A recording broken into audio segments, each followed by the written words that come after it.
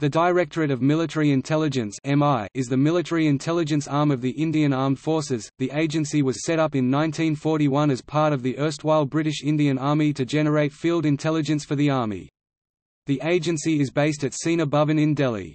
MI was initially tasked with generating only tactical or field intelligence in all countries bordering India.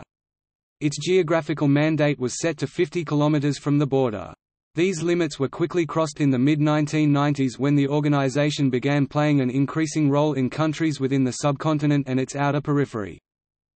MI's mandate also includes counter-terrorism in the north and the northeast and generating pinpoint intelligence for small team operations. It is also tasked with counterintelligence in the Army, which entails detecting spies in military areas. History. The agency was set up in 1941 to generate field intelligence for the Indian Army. After independence in 1947, it became a small army department primarily that investigated corruption within the force. Little is known about its activities. In 1978, the Directorate was involved in the Samba spy scandal, wherein it was later found that the Directorate had falsely implicated 3 Indian Army officers as Pakistani spies. The agency gathered momentum in the 1990s, especially after the Kargil War with Pakistan. The Army had to handle the poor quality tactical intelligence provided by the Intelligence Bureau and RNAW.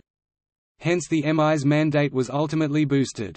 MI operatives moved into Tajikistan and later into Afghanistan in support of the Ahmad Shah Massoud-led Northern Alliance that overthrew the Taliban in 2001 with the aid of the US-led coalition forces in the aftermath of the September 11 attacks and the subsequent war in Afghanistan. MI was also active in Myanmar, which nurtured insurgent groups. In 1998, a MI operative impersonated a Khalistani terrorist and infiltrated a gun-running Myanmar insurgent group. He led them into a death trap in the Andaman. Operation Leech, as the operation was called, marked the start of the outreach of the Indian Army to the Burmese junta in the 1990s. It also aimed to offset the expanding footprint of China on the eastern border of India. MI has carried out operations in Bangladesh too because of safe sanctuaries provided to insurgent groups like the United Liberation Front of Assam (ULFA), the United National Liberation Front of Manipur (UNLF), and the Kamtapur Liberation Organization.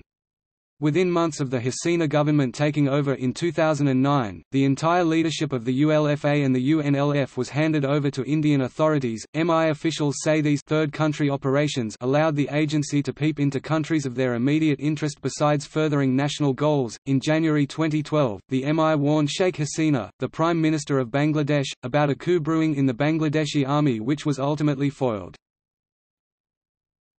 Organization. The organization comprises just over 700 officers, including women officers, and over 3,000 men. It is still tiny when compared to RNAW and IB, whose staff is over 25,000. MI's operating budget, too, is a tiny fraction of the well-entrenched IB and RNAW, though all 3 agencies have somewhat overlapping mandates vis-a-vis trans-border tasks. The Director General of MI is an officer with the rank of Lieutenant General and reports to Vice Chief of Army Staff (VCOAS).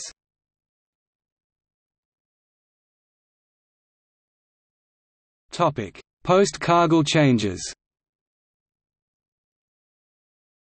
Indian intelligence agencies have been often embroiled in turf wars, with the Intelligence Bureau and the Research and Analysis Wing locked in constant power struggle. The MI too has lost turf to 2 new intelligence agencies, the National Technical Research Organisation and the Defence Intelligence Agency created in the aftermath of the Kargil conflict to address the intelligence failures that led to massive cross-border infiltration.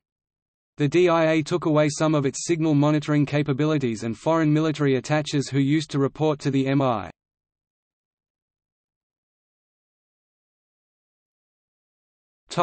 See also: Samba spy scandal.